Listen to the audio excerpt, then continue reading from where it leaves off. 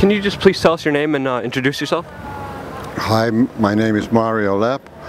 I'm the president of DrugText Foundation, an international information facility on substance use.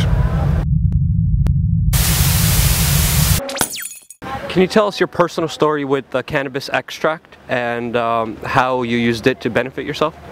I use it myself sort of in a preventive way to stop cancer. But at the same time I've been treating many other people with it and extract in several forms like high THC and high CBD extracts. Can you tell us what kind of cancer you had and how did the cannabis extract help you? Well, I had a specific form of lung cancer and I was operated for it, and I'm taking it so it's preventive, so it won't get back again. Simple as that. Did you use it with traditional Western medicine and also the extract? Would you recommend that for other people? I don't take any medicine, what you call Western medicine, because it was prescribed to me and I don't need it. So it's the only medication I take. Can you tell us some success stories with cannabis extract? There's several success stories from my own knowledge. For example, a specific patient with a skin cancer had a large tumor that totally disappeared. Several patients that are pain patients that are without pain for the first time in like many years. Simply by this exercise, they were on morphine patches that didn't help and all kinds of traditional medicine that simply didn't do the job. And especially the high CBD extract does. Can you tell us the problems with clinical studies and the current situation with cannabis extract and cannabis medicine? Well, the thing is, we have a lot of circumstantial evidence that it does help, but to get to clinical trials, you have to get the extract into hospitals, and the procedures are quite difficult. We're getting there, but it takes a lot of time. And in the US, it's even almost impossible, not to say impossible, to do it. Here in Europe, we can do it, but it still takes a lot of time to get it off the ground. Can you tell us about your weed pass, or how you're allowed to travel with it, but you're not allowed to travel with extract? Weed pass. The thing is, I have a prescription for cannabis. And based on this prescription, you can get a so-called Schengen declaration of the government. And with this Schengen declaration, I'm allowed to travel all over Europe with the cannabis. For example, I want to go to France from Holland. I can take 30 days of cannabis with me, 30 times 2 grams, 60 grams of cannabis, legally. But can you legally bring in a cannabis extract? No. Well, no, because the cannabis extract is not a prescribed medicine such as cannabis is. That's I mean, it doesn't make sense, but that's the answer. You cannot take extract across borders. In Holland, it's not 100% legal. I mean, we haven't had a court case yet, but I'm sure it's not 100% legal yet.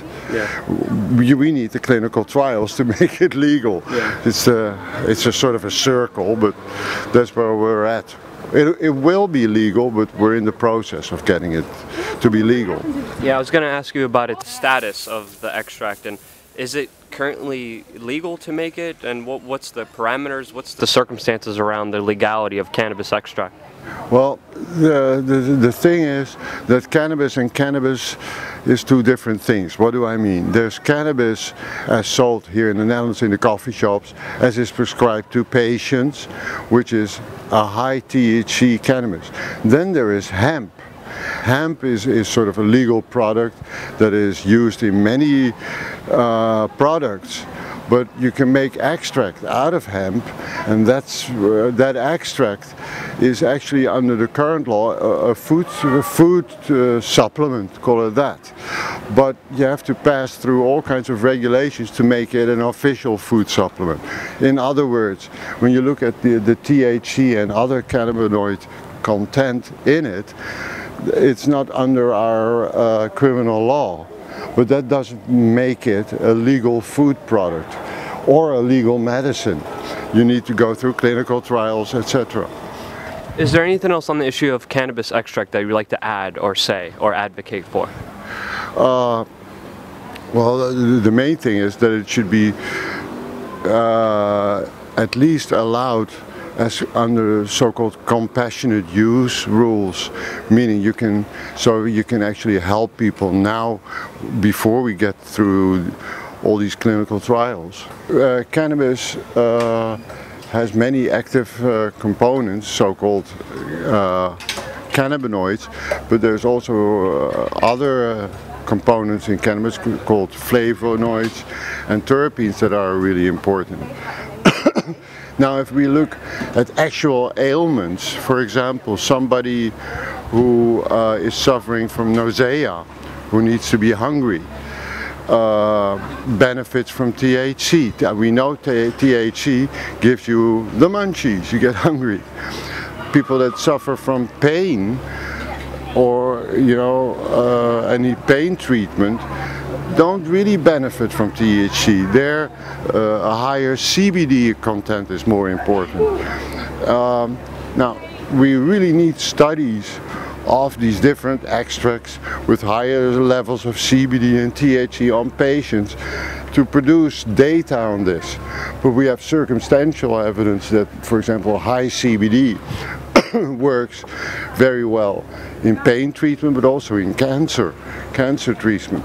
But then again, it's circumstantial evidence, but you need the circumstantial evidence to get to clinical trial.